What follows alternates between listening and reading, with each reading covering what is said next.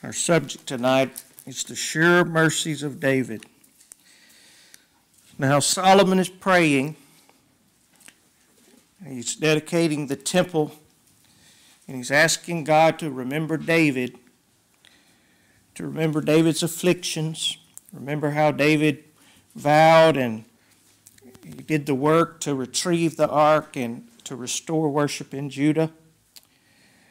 And he's doing this. It's a picture of us coming to God and in the name of our Lord Jesus, coming to the Father and asking the Father to remember Christ, remember his afflictions and his work. And the reason Solomon is asking God to remember David is because God made a covenant with David.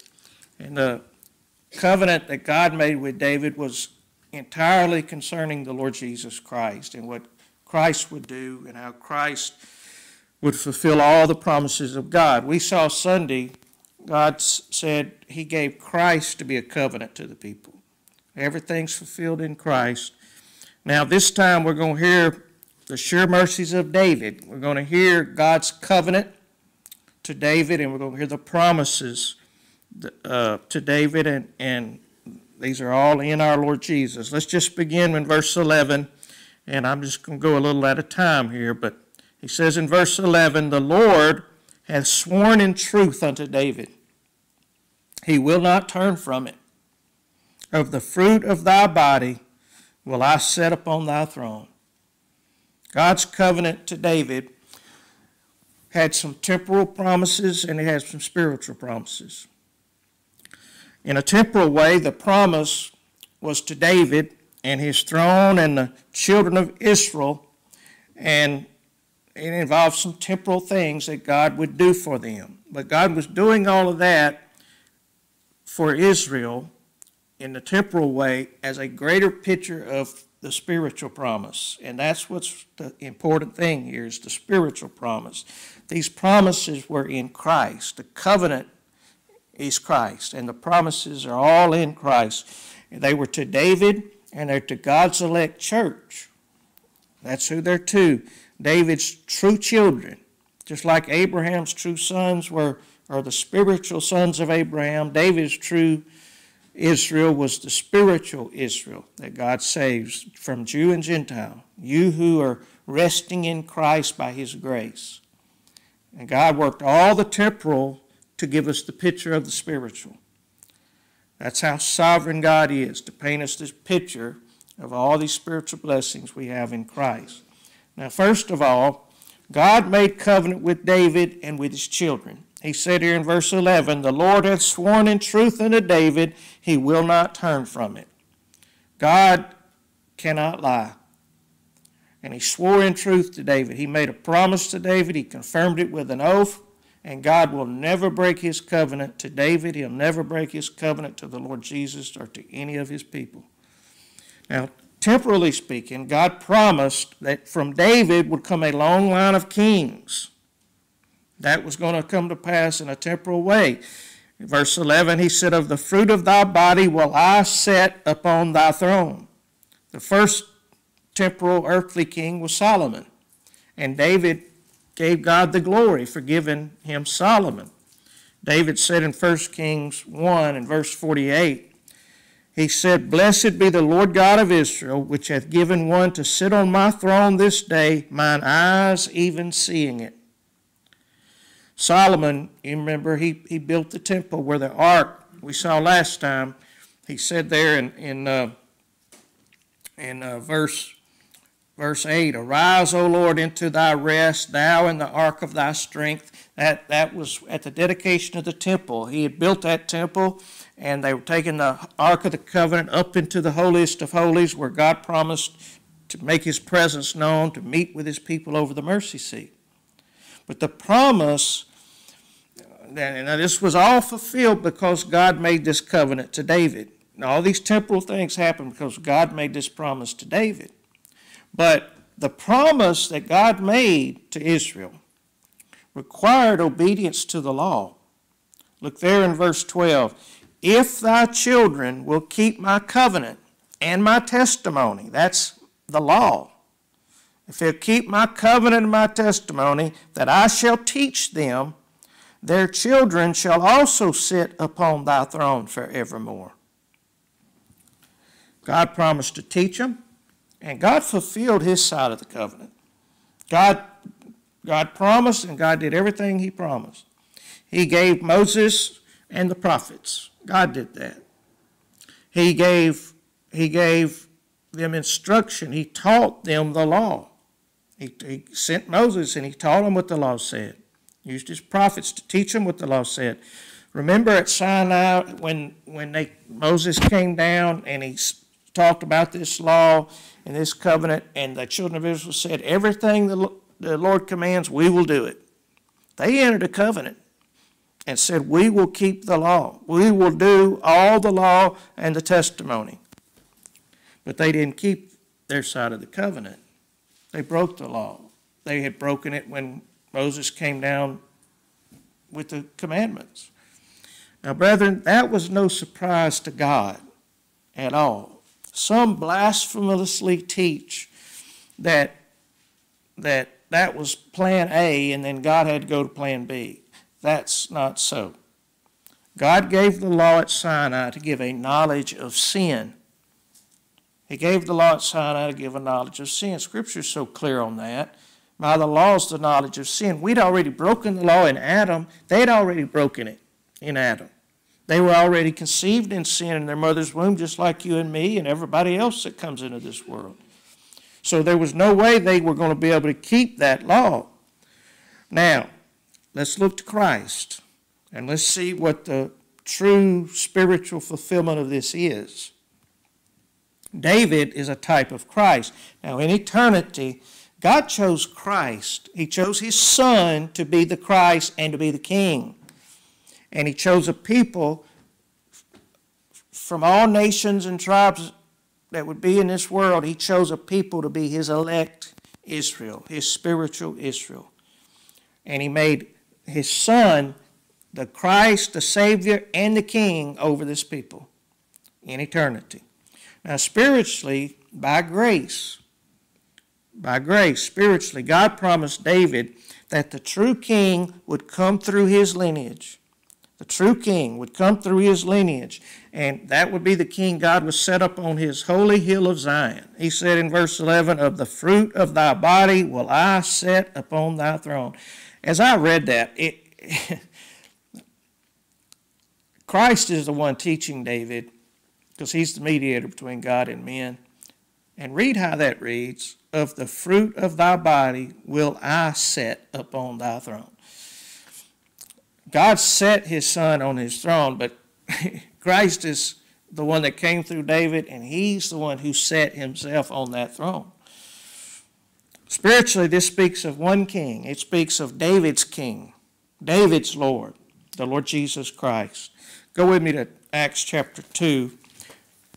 Peter preached this on the day of Pentecost. See, because they were carnal, religious as they could be, but because they were carnal, they were looking for a temporal king to sit on David's temporal throne and in a temporal kingdom, save them out from under Rome. That's all they needed. They just needed to be saved from Rome. They didn't need to be saved spiritually from their sin, they thought. So Peter stood up and declared the spiritual truth of everything that God had declared to David and everything Israel was and what the throne was about. He declared the spiritual meaning of it all. Look here, Acts 2 and verse 30. He said, therefore, being a prophet and knowing that God had sworn with an oath to him that of the fruit of his loins, according to the flesh, he would raise up Christ to sit on his throne, he, seeing this before, spake of the resurrection of Christ, that his soul was not left in hell, neither his flesh did see corruption. This Jesus hath God raised up, whereof we're all witnesses. Therefore, being by the right hand of God exalted, and having received of the Father the promise of the Holy Ghost, he has shed forth this which you now see and hear. For David's not ascended into the heavens, but he saith himself, the Lord said to my Lord, sit thou on my right hand until I make thy foes thy footstool. Therefore let all the house of Israel know assuredly that God hath made that same Jesus whom you have crucified both Lord and Christ.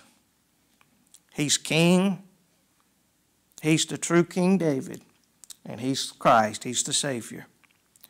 Just like God chose David to be king over temporal Israel, in eternity, God chose His Son and anointed Him the Christ, the Messiah, the Savior of His people, and the King over His spiritual Israel. Just like Solomon came through David and he built that more permanent temple, our Lord Jesus Christ came through David and He builds God's true habitation, God's true house. He builds it. And so according to God's promise, remember God, He chose Judah, He chose Mount Zion, He chose David's lineage, and He promised the scepter shall not depart from Judah. The kingly scepter shall not depart till Shiloh come. And it didn't. It didn't. But when Christ the King came, that put an end to all of what that picture. There's no use for the picture anymore. The real thing had come. The express image, Christ, who had all pictured, had come. Now, Christ built the real house. He built the temple of God. He built the house in which God dwells, the habitation in which God dwells. Now, how did He do this? Well, if you're going to build a temple, the first thing, or any structure for that matter, the first thing you have to do is lay a foundation. And the Lord Jesus Christ laid the foundation. He laid the foundation. He fulfilled the law for His people. Remember, God said, verse 12, if thy children will keep my covenant and my testimony that I shall teach them, their children shall also sit upon thy throne forevermore. And so the Lord Jesus Christ became a man like unto His brethren. And He came for the purpose of keeping that covenant for all God's elect Israel. He came to fulfill that law for all God's people because we could not fulfill it. We couldn't keep our end of the covenant. He's God fulfilling the covenant for God, and He's man fulfilling the covenant for His elect people, and He's bringing God and His people together in Him. Go back to Psalm chapter 40. It's amazing to me how that God used David to pen the very words of David's Savior. And that's how God taught David the gospel. Peter just said David knew these things. David was a prophet and knew Christ was his righteousness and his Lord and his Christ. He knew it. And look, God taught David the gospel this way. This is David writing, but he's speaking of Christ. Look here in Psalm 40, verse 6. The Lord Jesus says, sacrifice and offering thou didst not desire. None of that was meant to save. It was for pictures and types. He said, mine ears hast thou opened. Burnt offering and sin offering hast thou not required. You see, Christ, look at Christ here as the man representing all God's elect. God opened His ear just like He opened your ear and taught him. Christ wasn't spiritually dead like you and me are. I'm hesitant to even say those words, but he did receive the Spirit was given to Him just like to you, and the Spirit, He was taught and he grew up. He was taught and he learned, and He said, you open mine ear and you've shown me those sacrifices and offerings you weren't pleased with. You never meant to save by those. Then said I, lo, I come. In the volume of the book it's written of me. The whole Bible is about the Lord Jesus. Everything God was saying through Moses and the prophets, He was saying about Christ. The volume of the book it's written of me. I delight to do thy will, O my God. Yea, thy law is within my heart. We saw that's the picture of the Ark of the Covenant. The Ark of the Covenant had the unbroken law of God in it. That's why it's such a beautiful picture of Christ. Christ said, thy law is in my heart. I came to do thy will, O God. And so He came to fulfill the gospel, fulfill the law, the covenant, the old covenant, and to bring us under the everlasting covenant of grace. And the other thing He did in laying this foundation is He He established his apostles with the gospel and sent them forth preaching the gospel. That's how he would bring us into the covenant of grace. Look at verse 9.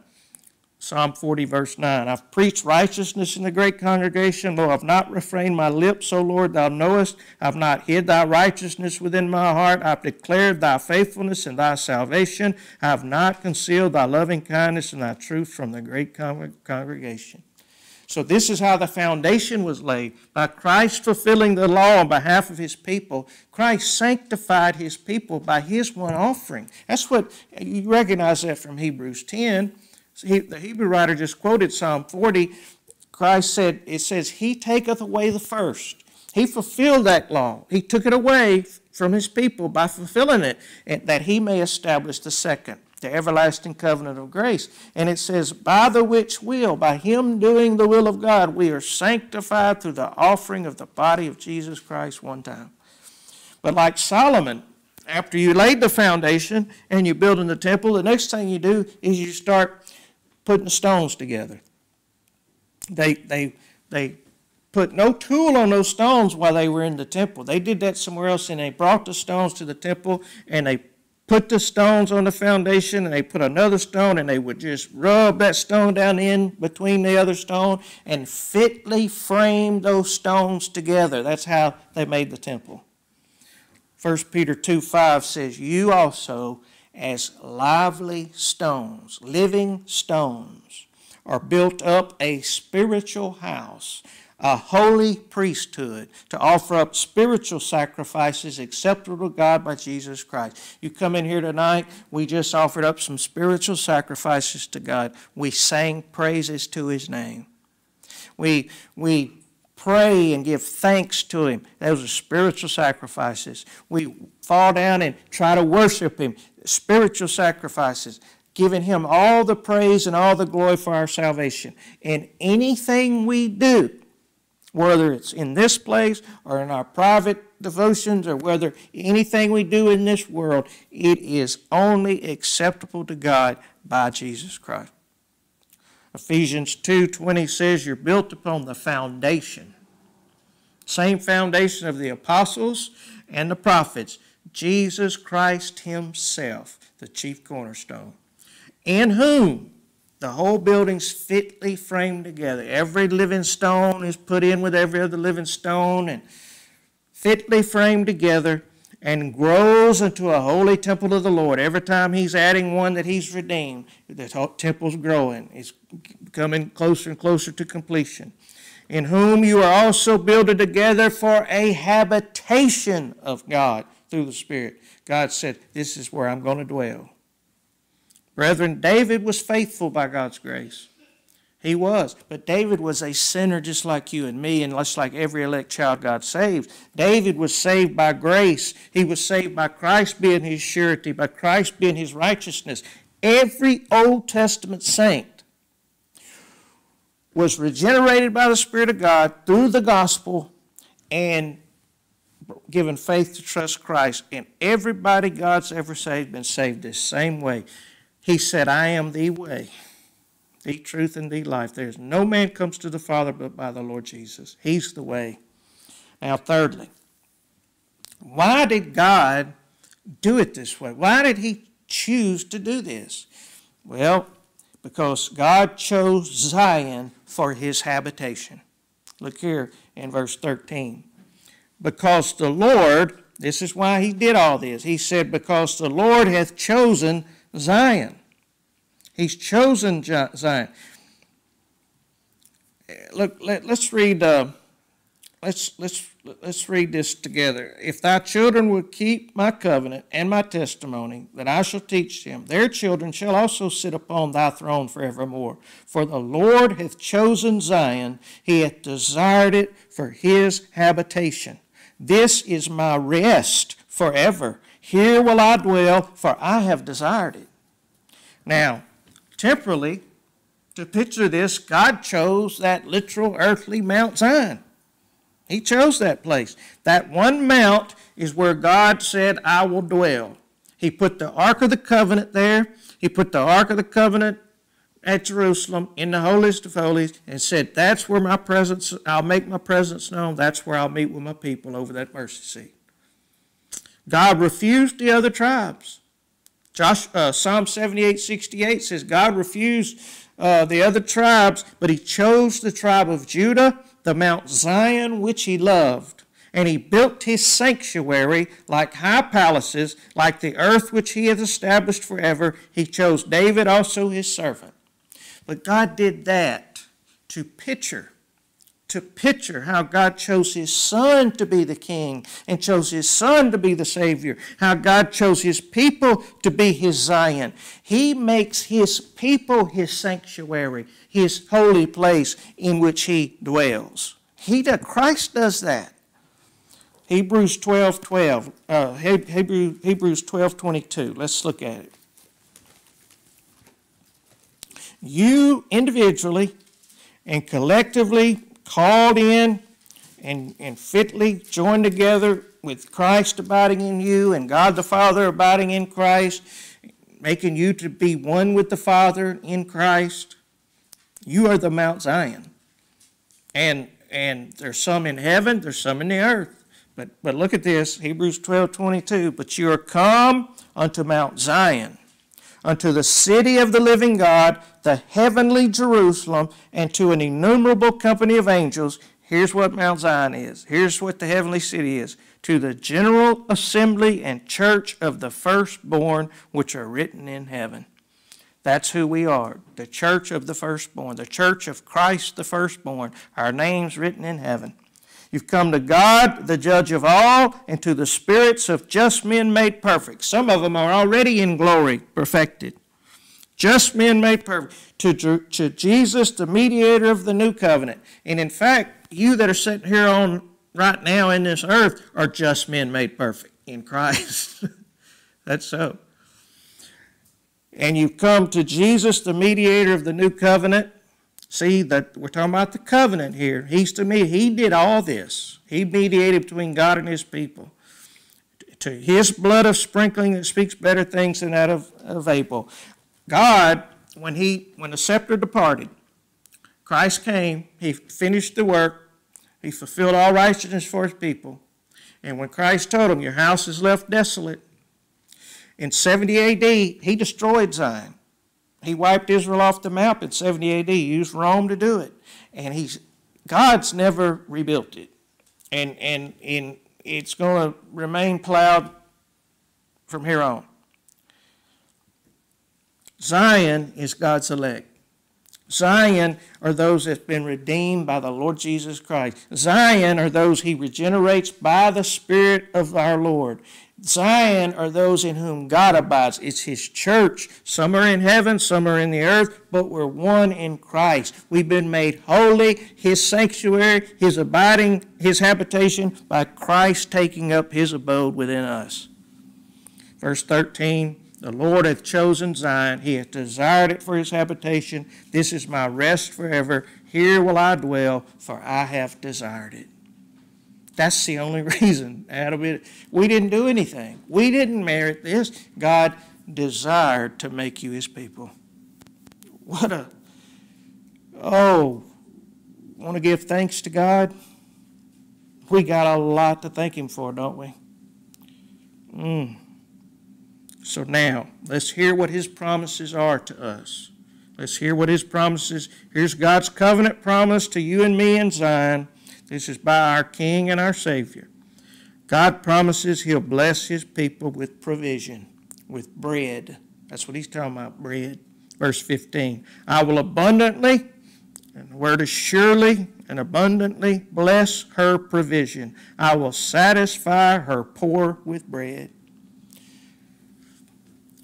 Every elect sinner that God saves is the poor. Everybody in this Zion, everybody in this city are by nature absolutely, thoroughly poor. Everybody. Blessed are the poor in spirit. But throughout the law, God gave laws regarding the poor. All through the law, God gave laws regarding provision for the poor. And it all pictures what Christ has done and is doing for you and me, who are so poor in our sin by nature that we could not do one thing to save ourselves. That's what the whole law was picturing. I'll give you some examples. I won't have you turn to these, but first place God speaks about the poor in the law, he says, if you lend money to the poor, exact no usury. Do not lend them and take interest. Do not do it. Salvation is by God's free grace. It is totally free to his people. God gives to his people, and he doesn't take from us. He said, who is first given to me, it'll be recompensed to him again. It's all free. Then there was a law, he said this. This is concerning God's perfect justice. He said, thou shalt not countenance a poor man in his cause, nor wrest judgment from a poor man in his cause. God's no respecter of persons. God didn't do this just because you're poor. What he's saying is, he wouldn't excuse our sin. He wouldn't countenance our sin and excuse our sin and our transgression just because we were poor, desperate sinners. He wouldn't do it. And he would not wrest judgment from us and withhold from us what is just because we were poor sinners. God's not a respecter of persons. He doesn't have respect to the rich and a different regard for the poor. God's just and holy in all his ways. What did he do? He sent his only begotten Son. And our Lord Jesus came forth spotless, perfect, the only perfect man since before Adam fell in the garden. He came forth holy, perfect, upright, and he willingly took the sin of his people. And therefore God justly poured out judgment on him and made him a curse for us. And he satisfied that justice, and by him now, God gives his poor elect people exactly what justice says we deserve. The perfect righteousness of our Lord Jesus Christ. So God is a just God, and he's a Savior to his people in Christ. God commanded they let the land rest the 7th year so that the poor people may eat. You know, I was thinking this the other day. I heard some people arguing, debating over what's the best form of government and laws and how we should fix the economy. If we could do just what God said do in the law and how he commanded them to let the land rest, forgive all debts in the 7th year, that's the best government ever been given. And I guarantee you, we're going to see that one of these days. But everything about that pictures Christ. Christ is the 7th. He's the perfection. He's our rest. He's our bread. And God's provided us bread, full, abundant provision of eternal life in our Lord Jesus Christ, so we can rest and know he's providing all. All those laws concerning the poor picture, God given us the living bread in Christ Jesus our Lord.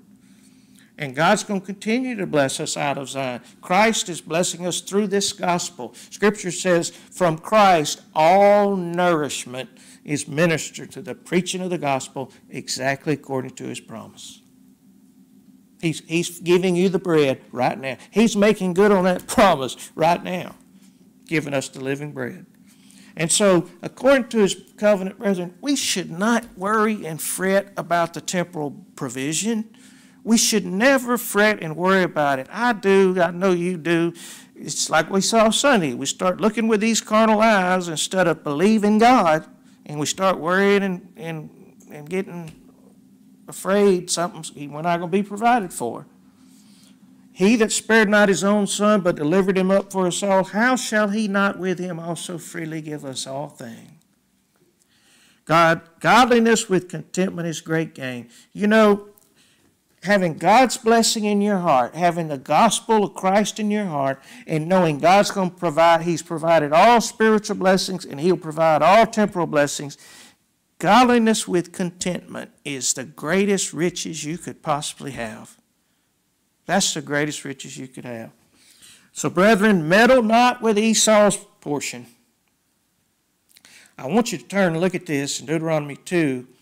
I really don't have time, but I want you to see it. After 40 years, God commanded Moses to lead the children of Israel northward. And he told Moses to command the children of Israel something. Now, I'm saying to you, God's given you his full salvation in Christ, full abundant provision according to his promise in Christ, the living bread, and he will provide us all lesser temporal things according to his covenant promise. And seeing that he provided Christ the bread, we ought to not even ever have a doubt that he's going to provide the lesser things. But look what he told them right here. And here's what I'm saying to you. He told them, verse 4, the second part, he told them, the children of Israel shall be afraid of you. Take ye good heed unto yourselves, therefore, meddle not with them. They're going by the children of Esau. He said, meddle not with them, for I will not give you of their land, no, not so much as a foot breadth, because I've given Mount Seir unto Esau for a possession. You shall buy meat of them for money, that you may eat, and you may also buy water of them for money that you may drink. God's saying, in this life, you can eat, you can buy and your food and your drink, whatever you need in this life, but don't go after Esau's portion. He said, for the Lord thy God hath blessed thee in all the works of thy hand. He knoweth thy walking through this great wilderness. These 40 years the Lord thy God hath been with thee. Thou hast lacked nothing. And so of us, brethren. That's God's promise. When David said, I've been young and I'm now old, I've never seen the righteous forsaken, I've never seen his seed begging bread, he was talking about spiritually, we're going to have Christ the bread, and temporally, God's going to provide you what you need. And he'll use brethren to do it. That's how he's blessing us, teaching us he's the provider. He'll give you a need, he'll give other brethren provision, and he'll give them a heart, remind them what Christ did for them, and they'll provide for you. The safest place a believer can be as you near your older years and the safest place you can be is with God's people, because it's God doing the providing. Safest place. Here's God's promise. Verse 16, I will also clothe her priests with salvation, and her saints shall shout aloud for joy. We saw this last time. I'm not going to speak a lot on it, but this is what Solomon was asking for. God said, I've promised to do it, I'll do it. Christ made each of his elect priests unto God. Revelation 1:5 says, unto him that loved us and washed us from our sins in his own blood, and hath made us kings and priests unto God and his Father. To him be glory and dominion for ever and ever. He made us all kings and all priests by his blood. And through faith, he clothes us in Christ's righteousness, and that's what makes us shout aloud with joy. Perfect in Christ, accepted of holy God, and it'll never be otherwise. And when we sin, just like God promised David, when we sin, God said, I'm going to chasten them, but I won't go back on my promise. I'm going to keep them. I'll keep them partaking of my holiness. The sin, you hate it, you don't want to commit it, but when you sin and God chastens you, it's just to keep us reminded he's our righteousness, and he's our holiness, and he's the one that's keeping us every step of the way. Every step of the way. And God promises great increase forever. Look here in verse 7. There will I make the horn of David to bud. I have ordained a lamp for mine anointing. Christ is the horn of salvation. The horn means it's plentiful, means he's powerful, means he's all salvation. And his horn buds, it grows, and Christ shall be our light forever. He's our lamp forever. Why is all this certain? Because the government's on Christ's shoulder. He said, unto us a child is born, unto us a son is given, and the government shall be upon his shoulder. The government of this house is not me, and it's nobody else here. The government of this house is Christ. It's on Christ's shoulder. He's the prophet ruling. If I start making some terrible error, you pray for me, you trust me to Christ and ask Christ to correct me and keep me, and you wait on Christ to do it. And if he opens the door for you to speak something in grace, speak it. Remind me of Christ, point me to Christ. And what you'll end up watching is you'll see the Lord Jesus correct me, and he'll teach you in the process. That's so, of all his people. The government's on his shoulder. Look, his name shall be called Wonderful, Counselor, the Mighty God, the Everlasting Father, the Prince of Peace. Of the increase, the budding, it's going to bud, his horn shall bud. The increase of his government and peace, there shall be no end upon the throne of David and upon his kingdom, to order it, to establish it with judgment, with justice, henceforth from ever, even forevermore. This zeal of the Lord of hosts will perform this. Christ shall call every redeemed child, and every time he calls one in, he's not adding a new name in heaven. They've been written in heaven from eternity. But every time he calls one that he's redeemed, he's increasing his holy nation. His kingdom is growing. His royal family is growing. And he'll make you increase personally as he teaches you by his grace through this gospel and through his providence. He's the lamp. He's the light. I've ordained a lamp for mine anointed, God said, and Christ is that light. So when you're in darkness, remember Isaiah 50, if you're in darkness, you believe Christ, you trust Christ, you continue trusting him, stay upon him, and you'll be able to, he will make good to you this word right here, this promise, and you'll be able to say what David said. David said, thou wilt light my candle, the Lord my God will enlighten my darkness, and you'll see, he will. Christ is our light forever, brethren. And so by Christ now, God promised David, and he promised us, complete victory. Complete victory. Look here in verse 8. His enemies will I clothe with shame, but upon himself shall his crown flourish. Christ defeated all our enemies. Every enemy we have, Christ defeated by his perfect faith toward the Father, trusting the Father's promises. Now, I want you to get that. He trusted the Father. God raised him and set him in his Father's throne because Christ, by his perfect faith, obeyed God even to the death of the cross and justified his people and declared God just in the process.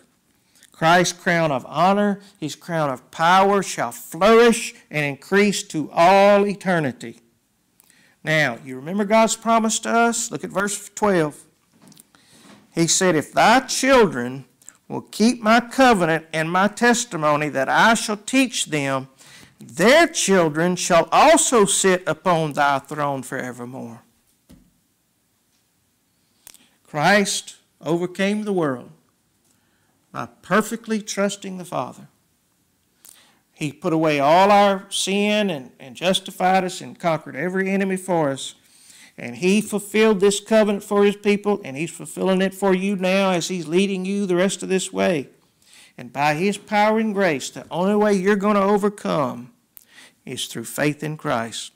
It says, Scripture says, through faith and patience we inherit the promises.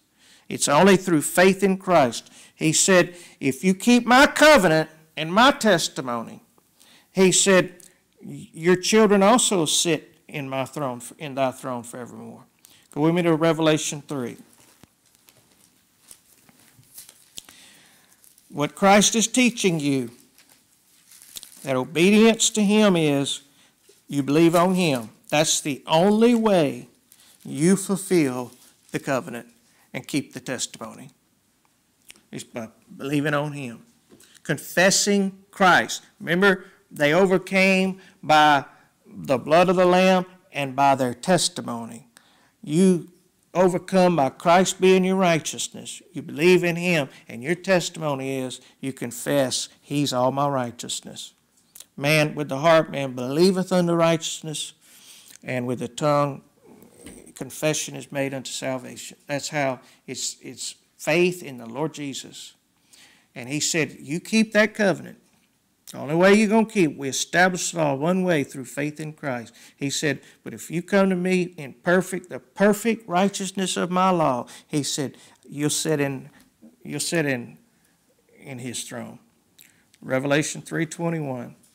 Our Lord Jesus says, to him that overcometh, that is, to him that continues believing on Christ to the end, to him that overcometh will I grant to sit with me in my throne, even as I also overcame and am set down with my Father in his throne. But my faith is so weak. I'm like Peter. I'm looking to him one day, but then I start looking at the wind and the waves and I start sinking. How was Peter saved that day? He cried out, Lord, save me. And the Lord reached out and saved him, brought him into fellowship. That's how we're going to continue by faith to the end. You know why? Christ promised the Father he'd do that. That's his covenant. He promised, I'll bring them all to you, Father, and he's going to bring them there. And every one of these promises we've seen, Paul said, all the promises of God are in Christ, yes, and in Christ, amen, unto the glory of God by us. I pointed out faith to you.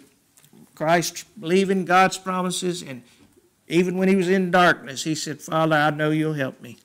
And God the Father proved faithful. He fulfilled every covenant promise to our King and our Savior. He said he's the author and finisher of salvation to them that obey him. He says, come to me. Cast all your burden on me. I'll give you rest. I'll give it to you. I'll give you these promises. By faith and patience, waiting on Christ through the Spirit, you'll inherit every one of these promises. They're all yes and amen in and by Christ. That's the sure mercies of David, brethren. All right. Brother Greg.